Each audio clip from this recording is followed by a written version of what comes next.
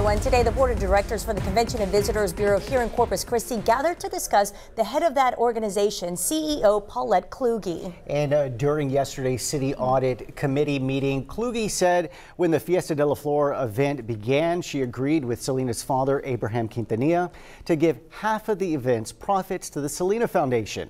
Well, last year, without authorization from the city, Kluge changed the agreement, giving the foundation more money.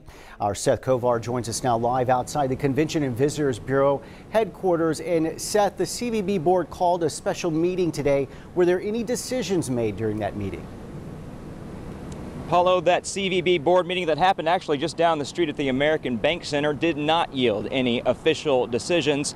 And that means that CVB CEO Paulette Kluge still has her job. But as you can see, she wouldn't agree to an interview about today's meeting, where she gave similar answers to the ones she gave at the city audit meeting yesterday.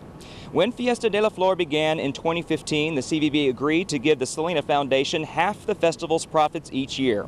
But last year, the profits were only $35,000. After meeting with the foundation, Kluge says she, on her own, without city approval, gave all the profits to the foundation from last year.